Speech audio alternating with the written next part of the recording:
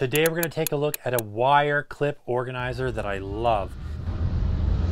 These are perfect if you are wiring your home or doing a renovation of any kind for coax cables, Cat5 cables, phone, data, 14.2, 14.3, all that kind of stuff is perfect for these connectors. So the way they work is they attach to your stud like a 2x4 or a 2x6.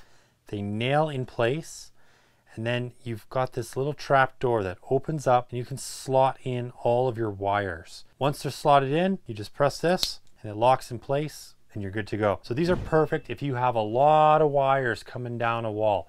So we like to call it a wire highway. You just stack these all the way up your wall, inside your wall cavity, and this will keep your wires nice and tight and organized. But the big thing is not keeping them too tight together.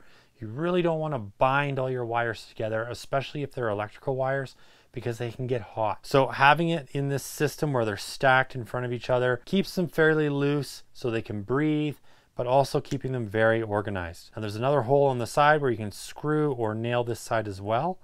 And there's a little clip right here that allows you to line up to the front of your stud, keeping you nice and straight. These are perfect to have if you're an electrician, a homeowner doing a renovation, anything like that. I love them. I use them all the time.